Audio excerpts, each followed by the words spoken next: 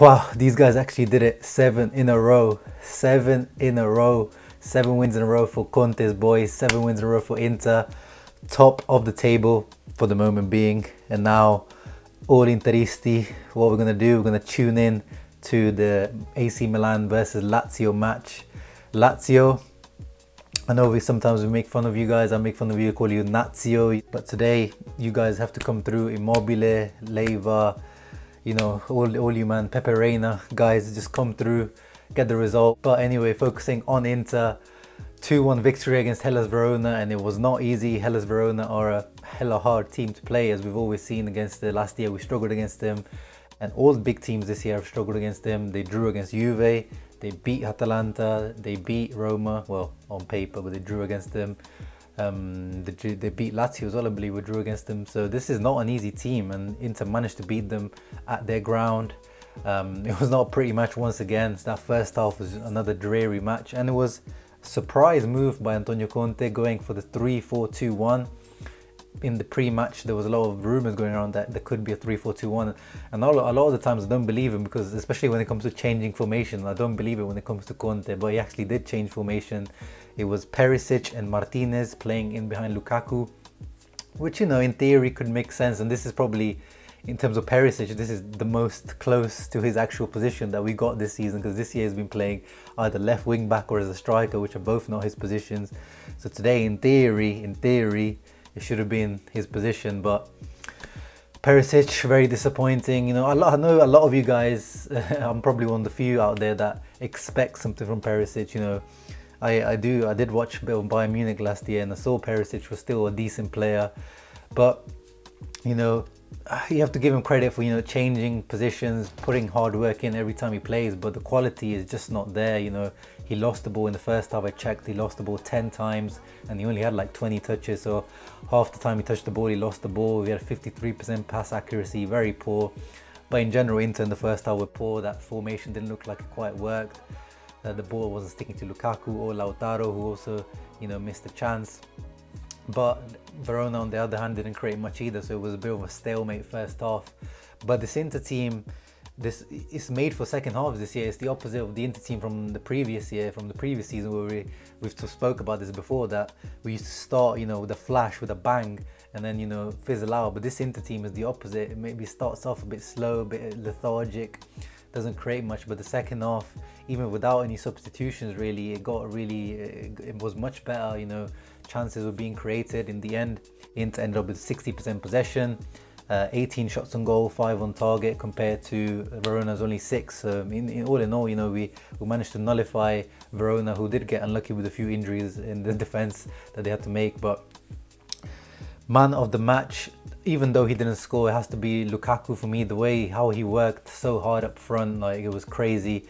It's pretty close actually. It's not so clear to Lukaku. It's between Hakimi and Lukaku to me. Hakimi, he was the reason that in the second half the match changed. You know, the way he started to run at Di Marco, we know he's a good player going forward, but defensively he can be a bit suspect, a little bit similar to Hakimi. And Hakimi in the second half, coming from deep, you know, starting to get those balls finally, not just, you know, we've talked about before how only Sanchez seems to be the one giving those balls to Hakimi, but finally everyone's understanding that you give those long balls to Hakimi into the space and he will create havoc, he will create, you know, danger, he will create chances. First goal for Lautaro, Hakimi's cross. Lautaro, you know, we'll be criticizing his finishing, but that was a good finish on the volley, not an easy one. Directed it perfectly into the corner. 7th goal this season, I believe, in this season. So we expected a bit more from Lautaro this season, but he's still there. He's not been a shoddy season, but we expect a bit higher. Hopefully after this break, recharge the batteries, he can come back even stronger. And Hakimi, in general, was creating havoc all along that right wing. Him and Lukaku in the second half with a big catalyst to that change. Lukaku had a few amazing runs, you know, 1v1. He was eating up guys, he was eating up fouls, and I don't know how he didn't end up with a goal, to be honest. He had that chance right at the end that, well, he scored at the end, but it was taken off for a little foul, which was a bit harsh, I think. And then Hakimi almost, you know, he almost connected with Hakimi's cross, and then he had some other few chances here and there, but I don't know how Lukaku didn't end up with a goal. It would have been deserved. And then the second goal, Milan Skriniar, His first goal since February 2018 against Benevento. Like this has been so long. It's been since the Spalletti days that this guy hasn't scored, and it was such an important goal, perfectly guided. Great cross from Brozovic. Brozovic was up and down, you know, his match as usual, you know, his physical condition that we spoke about in the last few matches is going down, but credit to him and both him and Barella, who weren't great today in this new 3-4-2-1 formation. It doesn't really work for them either, so credit where it's due, but it wasn't the greatest match from our midfielders. On the other side, Ashley Young was at fault for the goal we conceded with letting Faraoni go past him, but then obviously Samir Handanovic, man.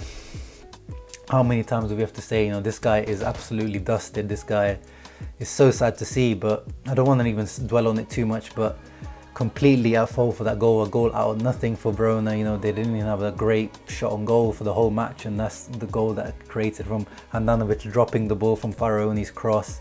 And you know, I saw a few people online blaming Skriniar, but what can Skriniar do there? Handanovic literally just blobbed the ball right in front of him, and Verona striker took advantage. But apart from that, the defense was pretty good. You know, we hardly let any shots on goal.